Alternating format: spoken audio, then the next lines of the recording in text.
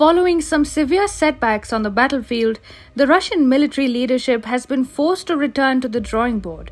Ukraine has been able to recapture significant territories in the Kharkiv region, and its forces are also making some gains in the southern Kherson province. For Russia, losing 3 regions is something which cannot be afforded, as that would severely undermine the success of Putin's so-called special military operation and also threaten Russia's land bridge to Crimea. The land bridge was brought about through significant hard work, and it cannot be lost to the Ukrainians. So Russia has made some serious reshuffles in the military leadership overseeing the war in Ukraine, and a ruthless man has just been given charge of Vladimir Putin's war effort. President Vladimir Putin has appointed General Sergey Surovikin to lead the war effort in Ukraine. Surovikin's appointment came after Putin sacked 2 Russian senior military commanders in what is being seen as punishment for their inability to stop the Ukrainian counteroffensives. Colonel Sergey Surovikin enjoys the title of Hero of Russia. He received that title for his service in Syria, where he led the Russian military intervention as commander of the aerospace forces. According to Jamestown Foundation, Surovikin is known for being totally ruthless in the Russian military.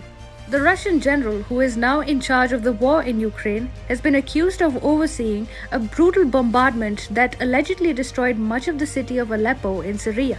That might be a sign of things to come for Ukraine, as Russia ropes in a general who believes in the strategy of carpet bombing enemy territory to achieve military objectives. Moscow has so far refrained from indiscriminate bombing of Ukrainian territory. Surovikin, who is 55 and was born in Siberia's Novosibirsk, has combat experience in the 1990s conflicts in Tajikistan and Chechnya. Until now, Surovikin has been leading Russia's forces in southern Ukraine. Russian forces in southern Ukraine have been able to better hold on to their positions and defend captured territory against Ukrainian counteroffensives. By appointing Surovikin, Putin aims to replicate that success throughout the front line. Ukraine's targeting of the crucial Crimean bridge has angered Russia like never before. Vladimir Putin made an unusual address to the Russian people on Sunday, where he called the bombing of the bridge a terrorist act. Deputy Chairman of the Russian Security Council Dmitry Medvedev had earlier said that Ukraine targeting Crimea would result in Judgment Day, coming very fast and hard.